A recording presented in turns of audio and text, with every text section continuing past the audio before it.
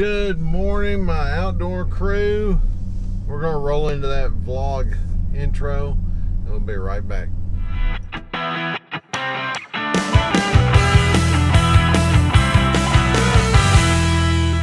Good morning, my outdoor crew. How are you doing? Hope this video finds you well on your Saturday morning. This is gonna be a Saturday vlog.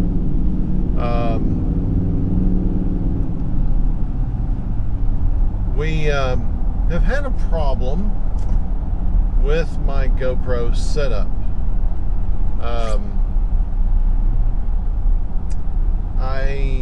Number one, I have to stop using voice control. I can use a remote control using my phone. Anyway, I was having a little bit of an issue with losing audio. And I couldn't figure out why. I couldn't figure out why I'm losing audio. And it wasn't all the time, but it was enough that, you know, when I went down to Edgar Evans, I had all this set up, ready to go.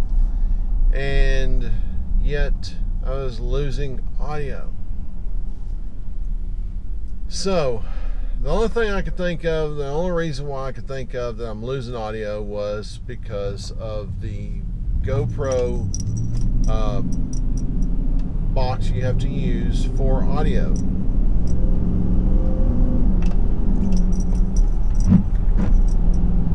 And what was happening is, and I'll show you on the workbench here in a little bit, is the cage that I was using, when the cable comes out and plugs into the GoPro, it was too abrupt or too sharp of a turn, and what it was doing was bending the cable and such that was breaking the connections inside the cable, breaking the wires and breaking the connections. And so that bend would be enough that after a while it would lose that connection, and so you lose your audio. And I noticed it on a couple videos. It did to me on a couple different videos I've shot with this setup. So I got to looking for a different option on mounting the microphone and holding the box, and I found one, and I'm going to show it to you and everything on the workbench. But this has been my problem the whole time. I've shot several little clips testing this out, and it works every time, and that's what I was looking for. I was like, man, this has got to work. I know it's not the best option, but for in-car driving down the road, you know, wanting to talk to you guys, this is the best option. This is not the best option. It's the safer option of the bunch. So I'm not sitting here holding a mic or holding a camera, especially my vlog camera, or trying to hold my DSLR to record. This is the best option, is using the GoPro with the microphone, you know, mounted to the windshield facing me. And then for the driving video parts, I have another GoPro set up higher in the windshield facing the road so that you see the road video too at the same time. It really worked going down to Edgar Evans, because that was the first time I'd fired it up. And as another thing, I could record the first video. The next video I went to shoot with it, it wouldn't record the audio. It happened to me too when me and Chase went, and his girlfriend went shooting one time, and I took the GoPro, and it did a couple times there. Didn't do it every time, and that was the thing. It was catching, you know, I was trying to figure out why it was doing it the way it was doing it, and now I figured it out, that it's just that bend in the cable. But I'll show you on the workbench and show you the difference in the two cages. Now this cage is actually the factory cage from GoPro, using a mount that slides onto that, and it still allows the cage to function just like it would, you know, if it didn't have the microphone on it. We know audio on GoPro Hero 5s are garbage until you add a microphone. And I'm just not buying anything else right now. I've got other things I want to invest in for the channel and doing that. had thought about, while I'm talking to you, well, I've got this chance, I thought about starting a second channel. I had all the stuff lined out. Was going to be called EDC Everyday, but I've decided not to do that yet. It's still in the back burner. It's probably going to stay there. You know, Chase made some sense. You know, made some sense with me that, you know, just keep building on this channel, and he's right. Just keep building on this channel. Why start another channel to try to build? It just doesn't make sense. I'll stay here. I mean, this is my home. But I thought I could do that, you know, and I was like, no, you know, and like Chase said, if you want to dedicate a day to one day a week to that kind of thing, I could. And I thought, well, why do the extra work? Because I'm doing product photography too, here and there for people. Follow me on Instagram, you'll see that stuff. I may throw a picture in right now of item I've been taking pictures of. And anyway, so I'm gonna get through talking.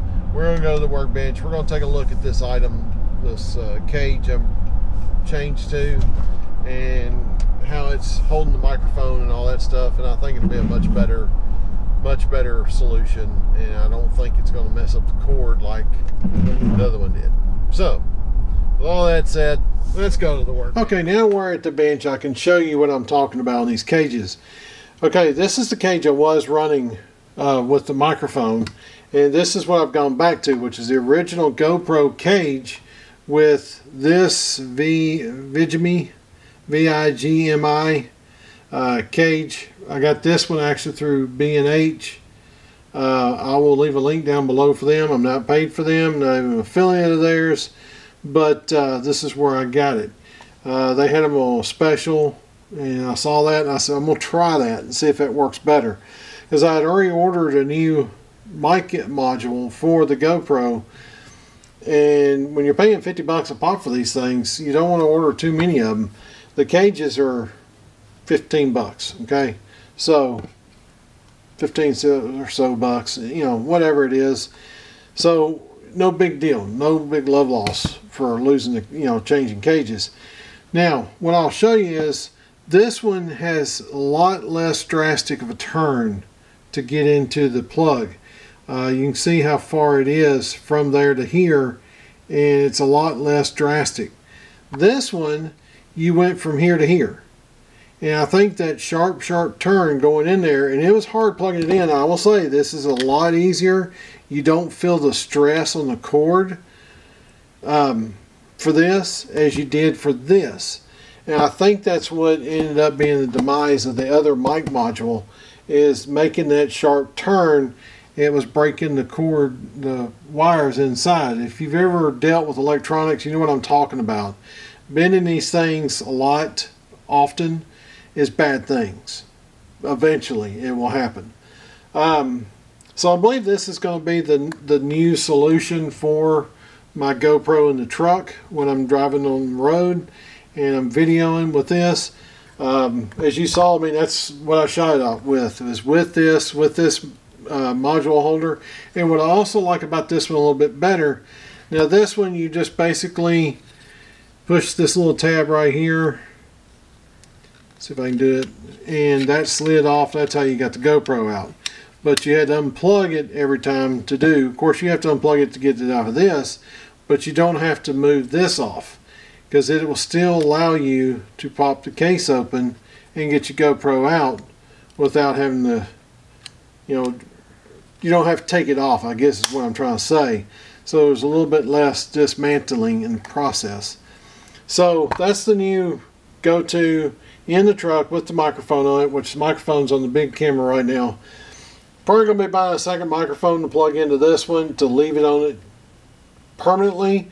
So if I am using the GoPro again for vlogging of any kind, I can take this off, leave the microphone, everything attached, put it on a selfie stick or something, and get to recording. So anyways, guys, that's it. That's what I changed. That's what I did. This just I think it's just too much of a drastic turn. I really do. And that's what bit the dust on the other mic module. So with that said, that's pretty much it. I appreciate you watching. Stay tuned for a video coming out Tuesday, and we will see you then. Be prepared.